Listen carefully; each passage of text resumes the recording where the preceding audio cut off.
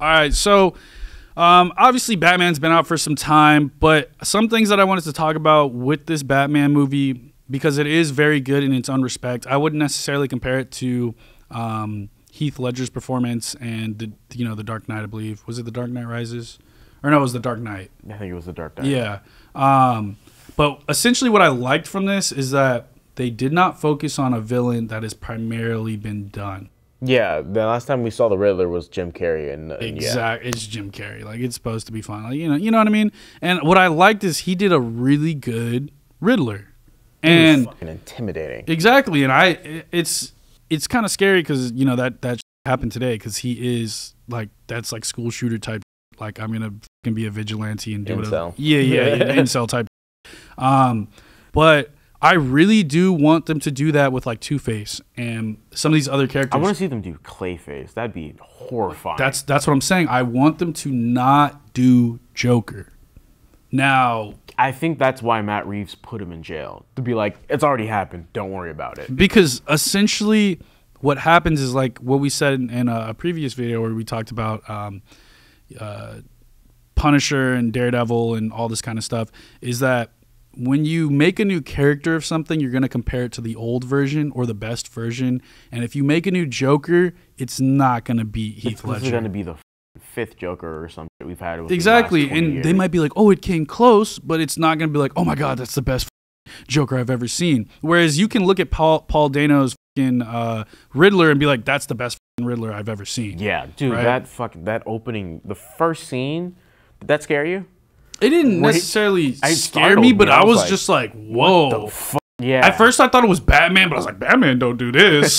This ain't Batman. Does do that. But he like, doesn't, wouldn't kill him. He wouldn't duct tape someone's face and shit. Like, I mean, like when he just appeared, when he was standing in front of the curtain that was the same color as his clothes, and then the light from the TV illuminated him, and it was like, oh shit. Yeah, that startled me. I was like, I did not expect that. Yeah, it was a lot creepier and a lot darker and stuff like that. And even then, I wouldn't even compare Robert Pattinson's Batman to Christian Bale's Batman because completely different. We've never seen year one Batman. This is completely different. That's what I'm saying is I'd like to see something completely different with other villains. Like Penguin, dude. That's the best Penguin performance we've ever seen. Oh my God. That didn't even look like Colin Farrell. Exactly. Even Colin Farrell talked about it on set where he was like, yeah, after I got the suit put on, I went up to the director and was like, what's up, man? How you doing? And he walked away from me to go talk to someone. And then he came back and he was like, Colin? Like, he literally was about to get kicked off set because they didn't even know who the fuck he was. So this whole movie was good. It was 3 hours. It was detective.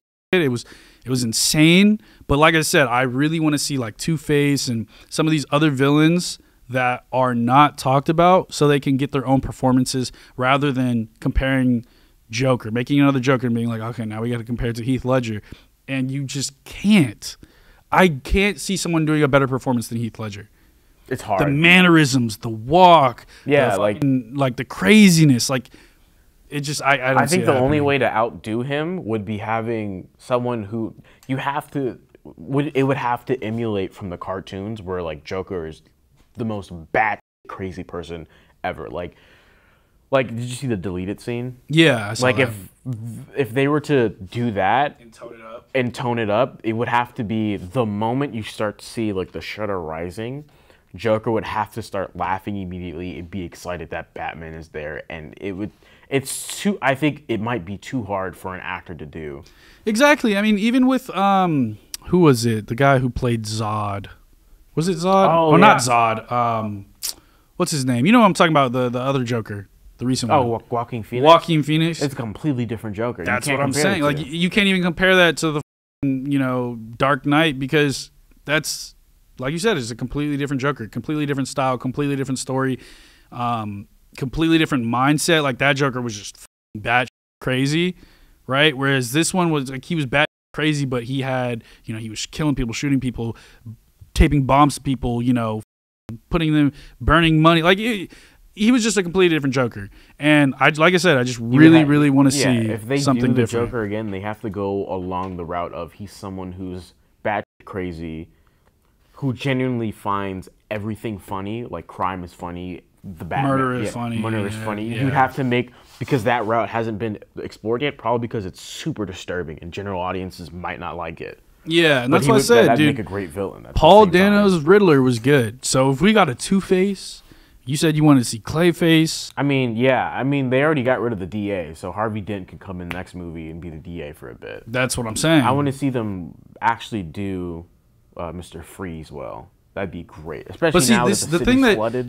that you're even brushing over is like most people don't even know this shit. Exactly. No, So- I know this. But that's what I'm saying. It's just like people watching now are just like, who? Huh? Oh yeah, I Who? should explain that. Huh? Clayface is an actor, well, from what I remember from the series, he's an actor that essentially got turned into a clay monster. So when he impersonates someone, that also fucks with his mental state. And the way Batman beat him in the show was he had him like in like a teleprompter room with like all the different screens, and he put different actors on them, and he was like, "You don't know who you are," and it literally psychologically broke Clayface to where like it just incapacitated him. Like he was trying to fit in and look normal, and Batman's like, "You're nothing but a monster," and it fucking broke him. Yeah, and that's what I'm saying. Even with like Mr. Freeze. Mr. Freeze is actually really tragic. Yeah, but I really want to see them do other f***ing characters and have great performances and have a great storyline with this Batman. But the only thing I will say about this Batman is I didn't think that Robert Pattinson has that Batman face. I think when he put on the suit, he's Batman, and it was cool. But when he took it off, he doesn't play a good Bruce Wayne. Like, Oh yeah, that's part of. That's like I think that's the people's biggest concern, but that's also sort of kind of like. I think it's a logical step, especially when you're adapting the Year One comics, because like that was, if I remember that correctly, that was Bruce Wayne was obsessed with being Batman as opposed to being Bruce Wayne, and he was also really brutal with criminals. And in the movie, you kind of see him realize that there's value in being Bruce Wayne.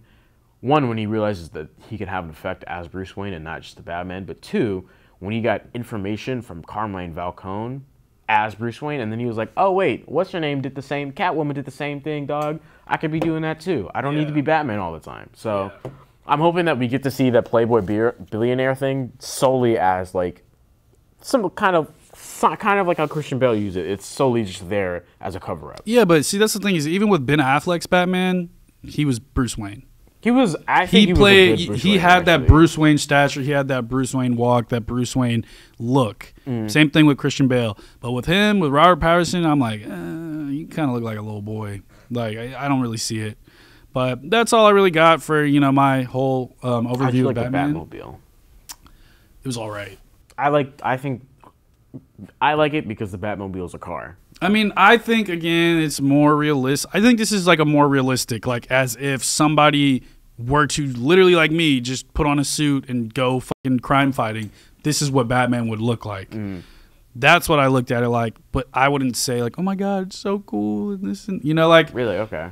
like the Batmobile to me was just a muscle car, right? With a f***ing jet engine in the back of it or whatever the fuck. I know, but that's what I'm saying. Like it's to me, it's just like it's a muscle car. It doesn't really, from my memory of how I grew up with Batman, is Christian Bale's Batman. So that's my envisionment gotcha. of Batman. The And- Tumbler. Yeah, the Tumbler, and even then Tumbler? when he was Bruce Wayne, like the nice cars he was driving. He drove like what did he drive in the fucking funeral scene? It was like an old. That's what I'm saying. It's not memorable. I remember the car. I thought you were talking about. What No, Christian but Bale like was what did he driving. What did he drive?